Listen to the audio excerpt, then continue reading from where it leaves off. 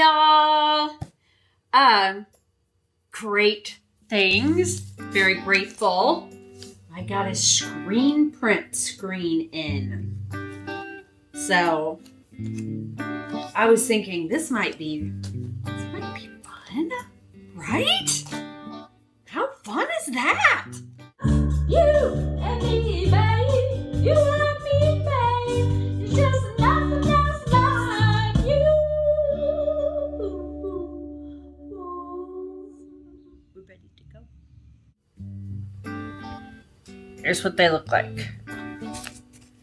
There is a dull side that has the screen on it, and then there is the side that has the etching or whatever that lets the underglaze through. And I know it's important which side goes face up, but I don't know which side it is that needs to go face up. So that is number one thing to figure out. Okay, so directions are helpful. Let me see if... Okay, look at this corner versus this corner. The dull side goes up. So the screen side goes up. So on this side, you can't feel a ridge. On this side, you can. There's a ridge. So ridges go down, the dull side goes up. Barrier number one, taken care of. So aside from what side goes up, the rest of it is pretty off the books for pottery purposes. You know what? I should probably start with the smaller of the two stencils. But if the silk screen moves, then say goodbye to your work is basically what it says. If the silk screen moves, you're screwed.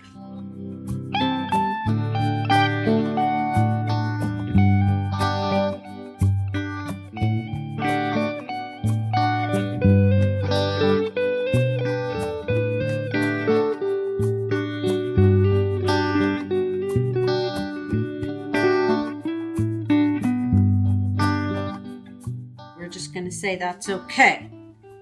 All right, now I got a rib with a flat side.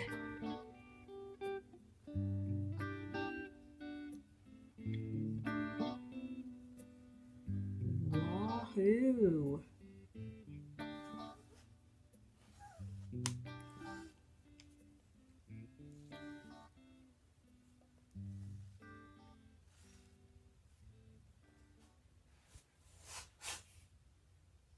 Now what?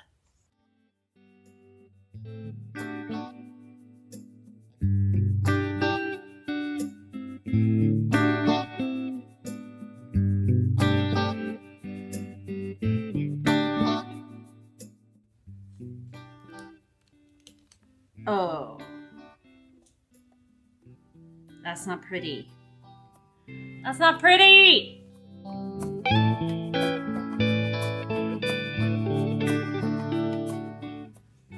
Okay, I just got two good prints. I was using too much underglaze. That first one was just too much underglaze.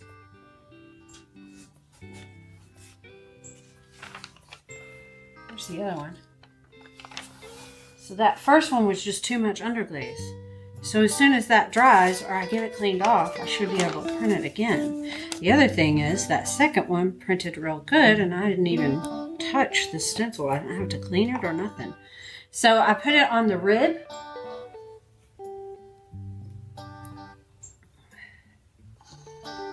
Kind of like that. That may even be too much. And then watch. One swipe. Done.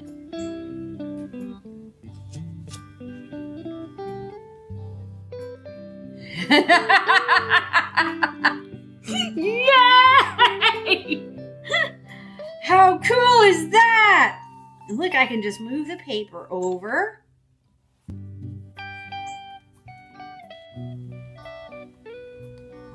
Let's see here. See here. I may not have enough paper here. I don't want to get into the antenna over there. We'll see. Worst case scenario, it gets on the cabinet, right? Oh, big deal. Okay, so I'm gonna pick up some of this. It's already on here.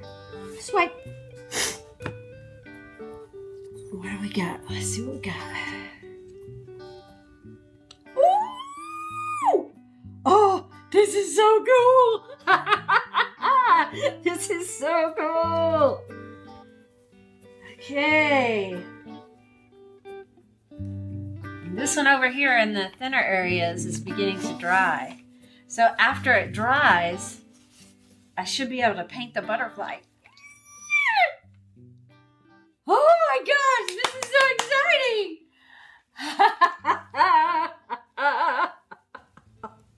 Yay! Okay, so I'm gonna wash this because I do want to get some prints of this. The other thing is, so with my whole theory here of just the one swipe, this is not the same size. So, how's that going? I have a squeegee! I have a squeegee! I have a squeegee! Woohoo! Okay. Okay. Oh my goodness. I'm so excited.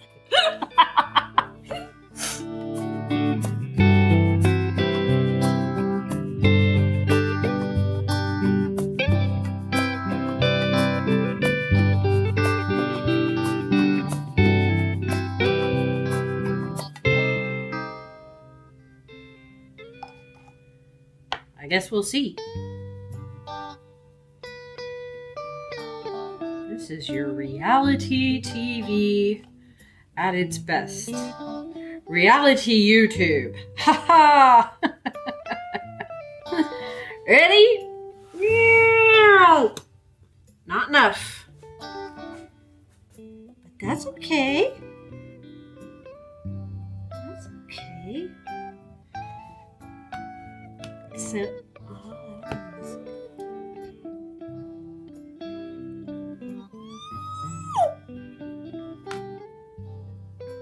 oh, so cool. So cool. Got several really great flowers, so I can cut those out and use those as individuals. And that'll be just fine. Okay. Okay, so a bigger sheet needs more ink. Underglaze.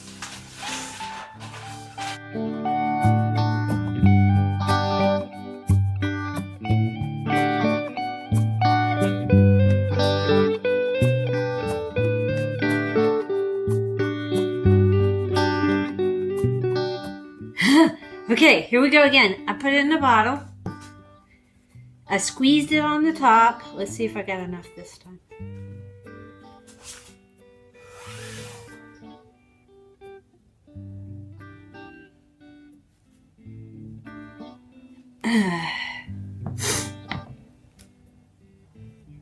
Okay. Okay. So it had dried a little bit and apparently clogged some of the holes in the sheet. I don't have enough paper to do it again, just to kind of see.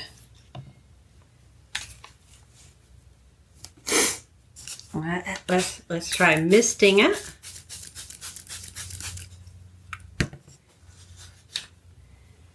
Oh, I think I got too much water on it that time. Now, let's look at that. Did I print anything there?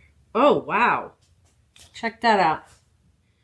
So if it is too water, that's interesting. Yeah, okay, so I don't know. Answer to that. Okay.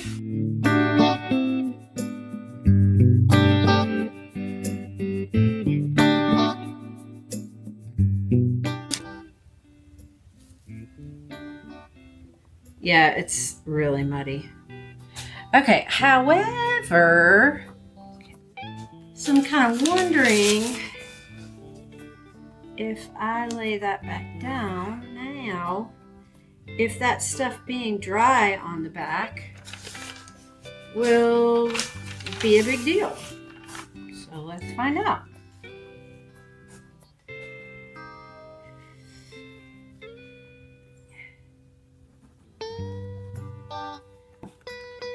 Not getting too much.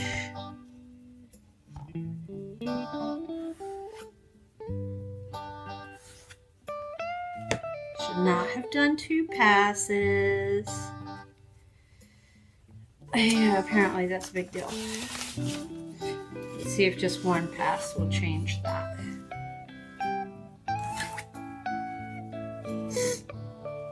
Kinda.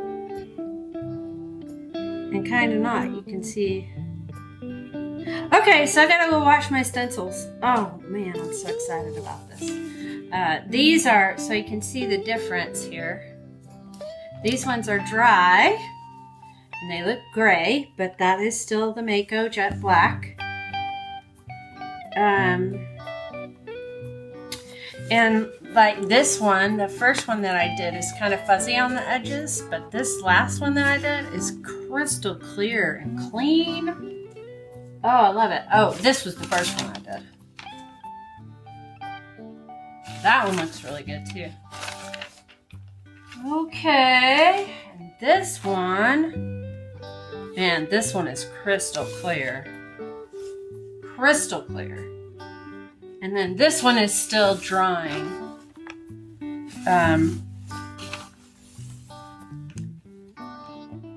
there were a few that printed real well, but the rest of them are showing the holes getting clogged in the stencils. So we don't want to clog our stencil holes. This is so cool. This is so cool. I am seeing this on cake plates. I'm seeing this on mugs. I'm seeing this on all sorts of things. I'm seeing some of these on the sides of fairy houses, of course. Woo!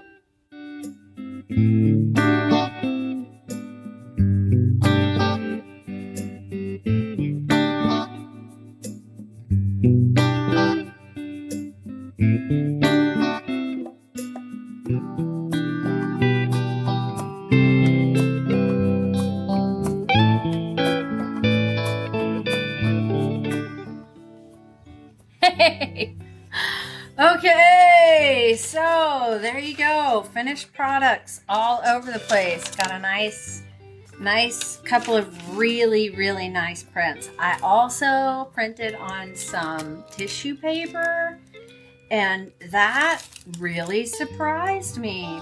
I also learned the lesson yet again about which side goes up. You must put the dull side up. Ask me how I know. But EZScreen is the brand.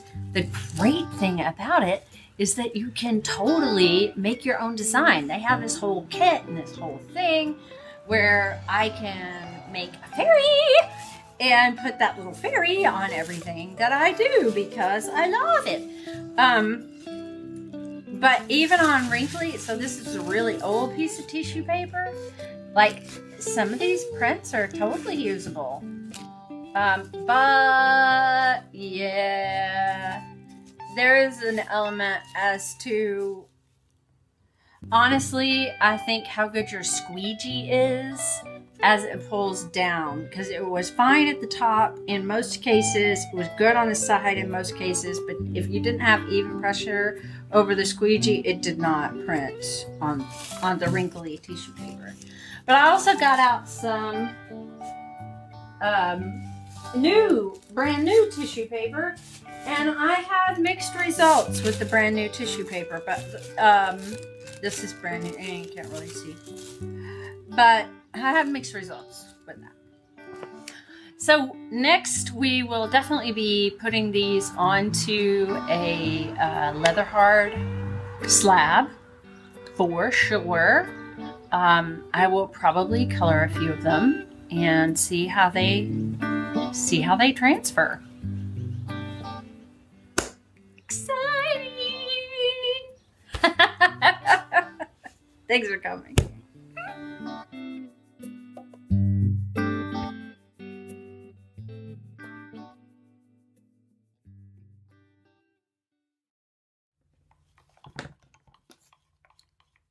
Here I go again on my own. Oh, yeah.